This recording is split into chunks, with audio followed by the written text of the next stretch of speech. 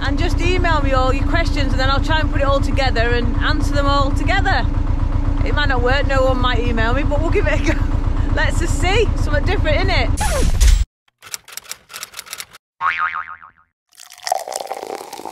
If you remember, a few weeks ago I said I was going to do a Q&A session and to email me all your questions, and I'll try and answer them the best I can on the camera.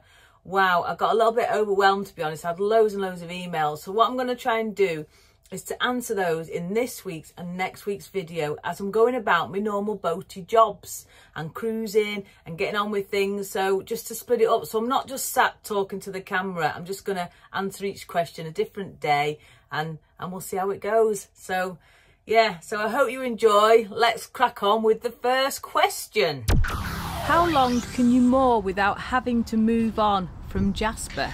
So basically, as long as you can get into the side, you can stay for 14 days anywhere you want, really, unless there's a sign that says 48 hours or 24 hours. However, in winter, most of those are back to 14 days anyway. Between October and March, you can stay for 14 days and then you need to move.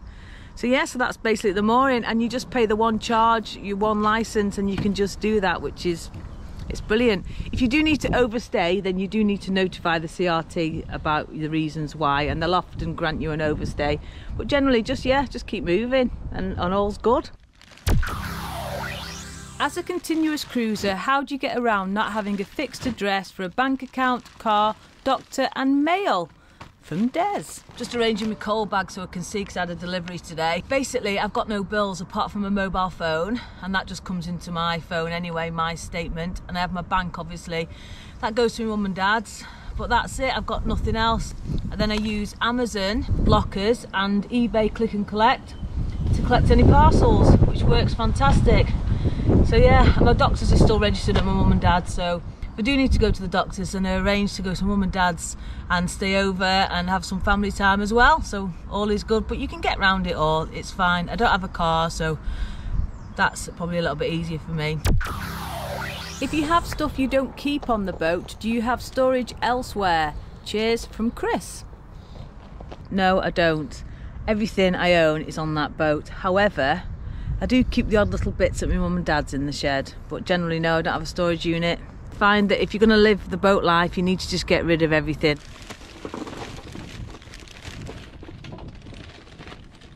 How do you start that lovely trad engine of yours? It looks so complicated.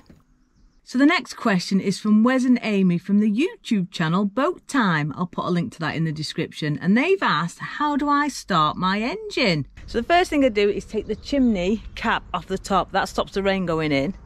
And then the next thing is I have to climb into my engine room, or I can walk through the boat, whichever, but because I've been outside, just climb in here, which is great. I've got some little steps. This piece of string, it's my throttle, so when I turn this pole, that turns this piece of string and it gets taut and it gives me some revs, some welly. So make sure that that's quite taut. And then key start, like any other engine.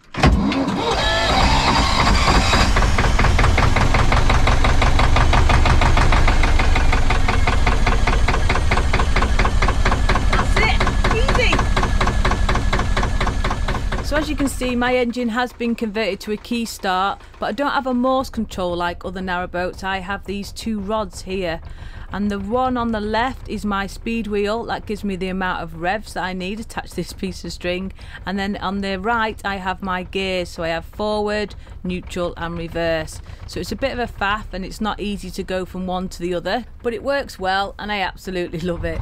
So I've got the engine going now and setting off today because it's an absolutely lovely day. It's winter still, really cold, but the sun's shining so it makes it a little bit warmer. And I'm heading now towards the Mac, so we're going to get on the Macclesfield today. So yeah, let's go.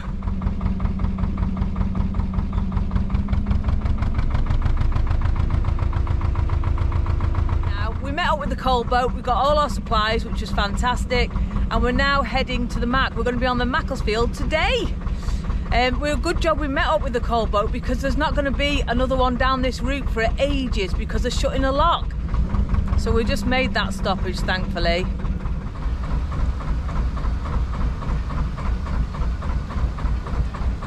Ooh, it's a bit low, this one. Ooh. How much does a licence to operate a narrowboat cost you a year? From Steve.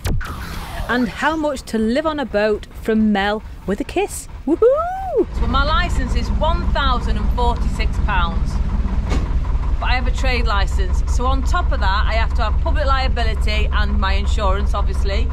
So altogether, it's, well, I did a thing last year and I added up everything, including my services. I get my boat serviced twice a year, putting a little bit away for blacking, things like that, which I do every 2 to 3 years. So it worked out that with all my gas, all my diesel, all my coal and all my insurances and all that sort of stuff, my outgoings was £3.5 grand a year. Now I don't live frugally. I like to have a shower every day, instant hot water, so that uses quite a lot of gas. I've got 2 fires on my boat. I don't like being cold, so I have both of them lit between October and end of March. So yeah, so it's not that bad, is it? £3.5 grand a year, and that's also putting a bit aside for blacking, and also my 2 services that I have every year. And also a little bit just in case anything goes wrong, because when things go wrong on boats, it's very, very expensive.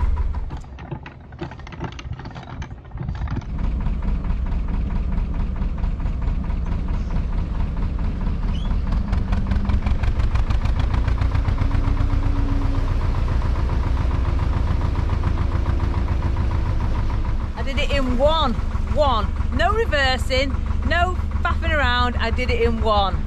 Now that, my friends, deserves a little shot. Ooh.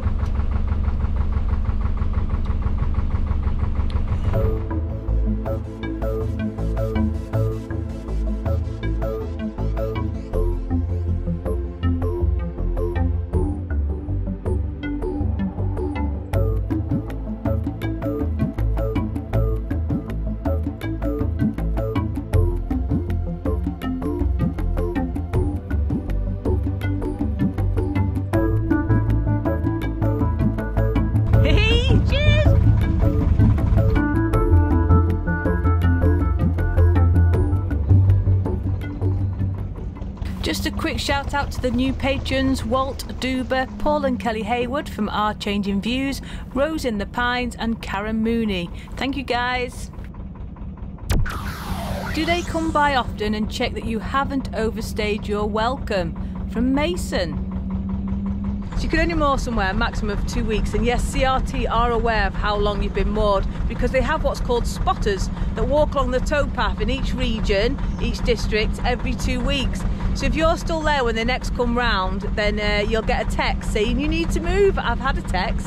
I had one a couple of years ago. I only moved to the next pub and it wasn't far enough. So you do need to move to at least the next village or the next parish. If you don't do that, you can get into trouble and actually have your licence revoked. So it can get serious.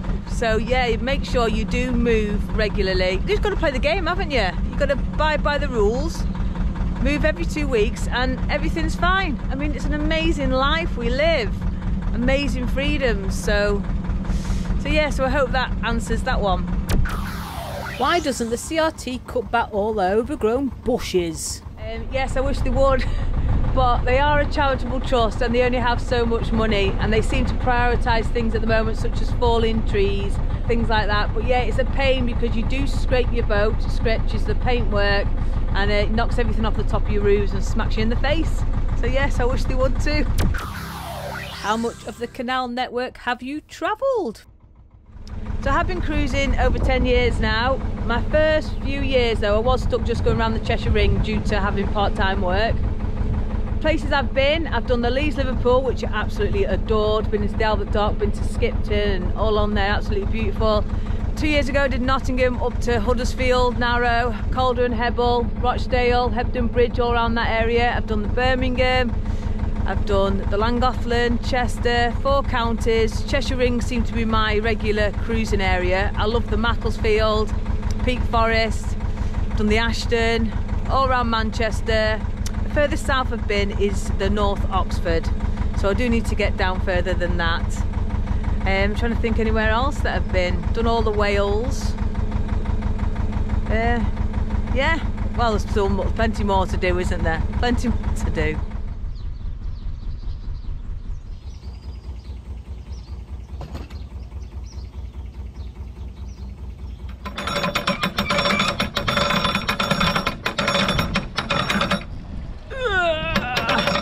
So this is a very shallow stop lock, and they were made for basically two reasons. The first one being to conserve water between two different canals, and the second, pay a toll to get onto the next canal.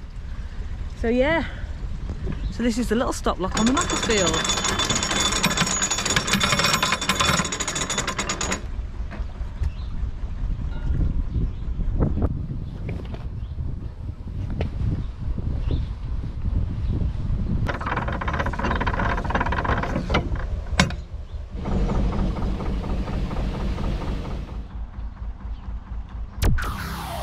This question's from Shannon Wetherill.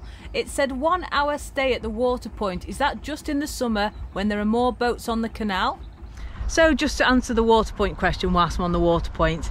Now for people like me that've got a massive water tank, which is fantastic, the good side is because I don't have to fill up that often.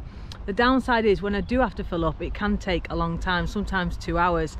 So that's why in the summer, I always, every time I pass a water point, I always just top up, and then I'm only there for 20 minutes, half an hour. If I let it go empty, I could be there for a long time. So yeah, so the main thing is to be courteous of other users really. So in the summer, I can't hog a water point for 2 hours. It's really selfish when everyone's going to be queuing up. So just keeping it topped up. So yeah, it's just about courtesy really. So now we've all filled up with water, Jax is leaving us. Bye! She's got a 15-minute walk back to the car, and then she's going to drive to where I'm going to moor, which we're hoping to get in at, aren't we? If not, I'm going to have to send her a postcode like I normally do. So it's just me and you now, guys. So cheers! Woohoo! Just wet the lips. What are your first boating memories like, and where were they? From Deanna Schemp. Well, they were not on a narrowboat. When I was a kid growing up, my mum and dad, they had a little caravan in Anglesey at Chiarda Bay. Started off, they had a little dinghy that we used to go around the bays with a little outboard on it. And then he got a little boat, not one you could sleep overnight in, but it had a little bit of a cabin, just enough to put your sandwiches in and all your spare clothes. We had some fantastic holidays when we were children there, and I loved it. I loved being on the water. And then the first time I experienced really going on a narrowboat was when I bought one, and then went through a hazardous journey getting it back to Cheshire. I've always dreamed of getting a narrowboat, but you know, and people say hire it first and all that. Yes, I recommend you do that, but also I just went and did it, and worst comes to the worst, just sell it again. So yeah, you gotta live your dreams, try things out, don't put loads of barriers in your way of living your dreams, just do it. Whereabouts do you hail from? You sound just like my sister. From Jim Minshall. So my accent, I'm a northerner. I'm from Cheshire, heart of Cheshire, in a place called Acton Bridge, near Northwich. So that your sister sounds like me, well, she's a good one. I like your sister. Do you have any plans to cruise to Long Eaton on the River Trent? We have plenty of rum. From Sarah. So to answer Sarah's question, will I be going to Long Eaton? Well, I've been there, done that. I actually got trapped. The River Trent was in flood, so I was stuck there for a couple of months. I went to visit Paul Barber's boatyard, which is one of the best boatyards on the system. So if ever I needed any work doing to my boat, I would definitely be back. But I really did enjoy it. But Sarah, you always have rum on board. Well, that's my type of boater. I'm going to keep you as a friend. People that live on narrowboats seem to be people down on their luck. I know some do it as the only option because it costs less than the flat. Oh, Sharon, you might be opening a can of worms here, love, but I'll try my best. From my point of view, this was a lifestyle choice. I moved heaven and earth to live this lifestyle, and I worked hard to get it. And I think it's just the most amazing lifestyle. So I wouldn't say I was down on my luck, I would say I was really lucky. It can be hard at times, but it is a lifestyle choice, and what's not to love about this? I might not have much anymore, but I am free and I'm a full-time pirate. War, me hearties.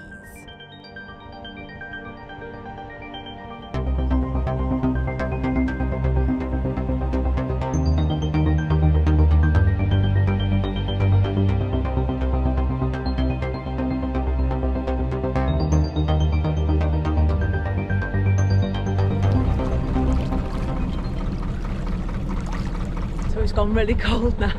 it's time to get inside, so hopefully I'll get moored up around here somewhere. Just trying to find a place to moor now. But whew, it's cold, it's hard work cruising in the winter. With my hands now, I should have got my gloves on because it was quite nice and blue when I set off. But now it's gone that overcast, whitey, freezing sky. And because I'm not moving, it's cold. Whew, it's bloody freezing. So this is a great little place to moor because you can park right by the canal, so it'd be fantastic for Jackie. And there's some boats moored there as well. And as soon as I started mooring up, a woman come out of her house and started kicking off.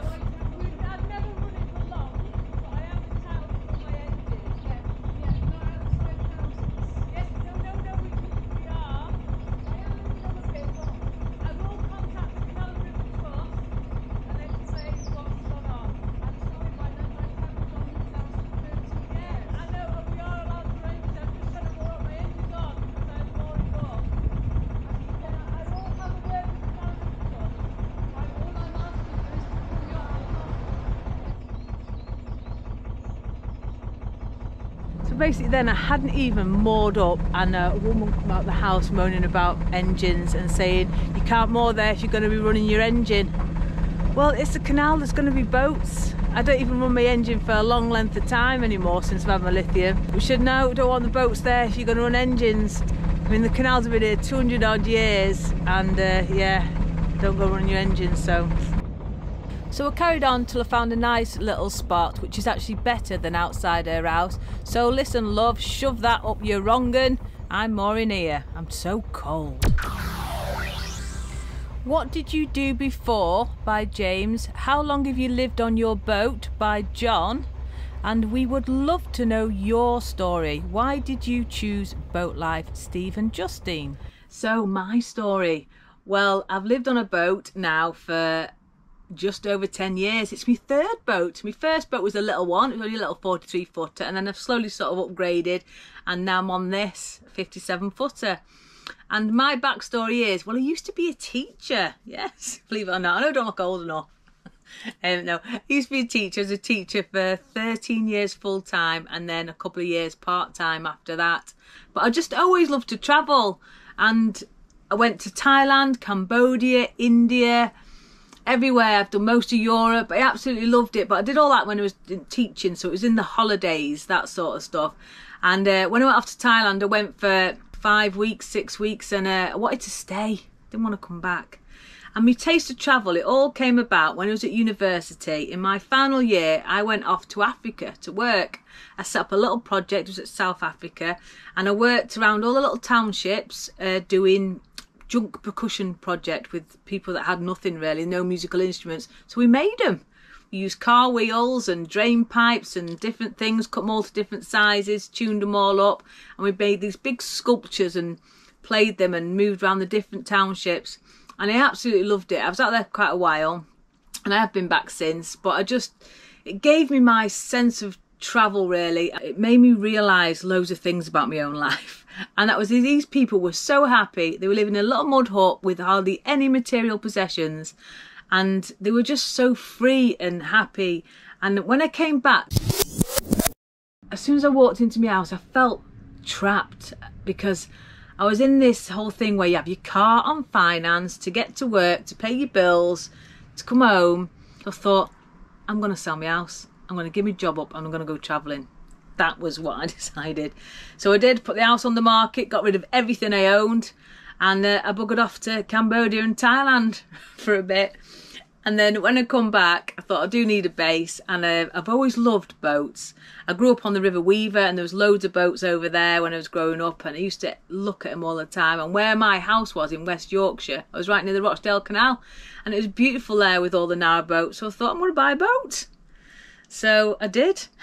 I met a guy in a pub and I handed him over cash, which is not how you do it. Do not do it this way. But this was 10 years ago.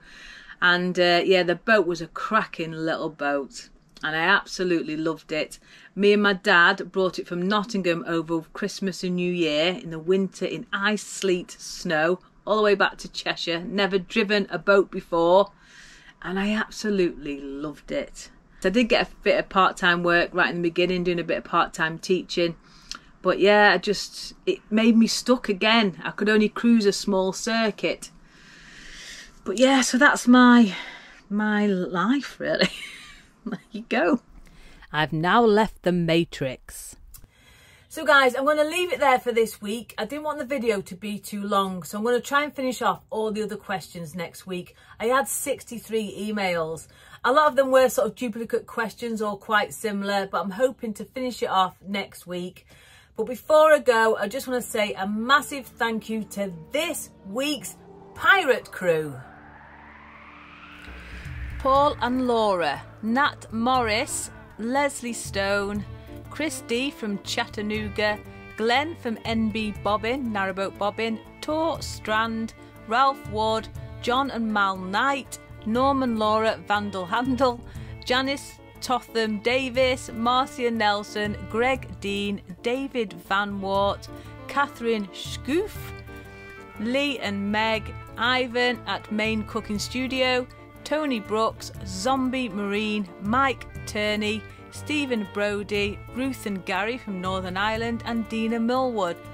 Also big shout out to the patrons, the silent heroes working behind the scenes, so big thank you guys for your continued support.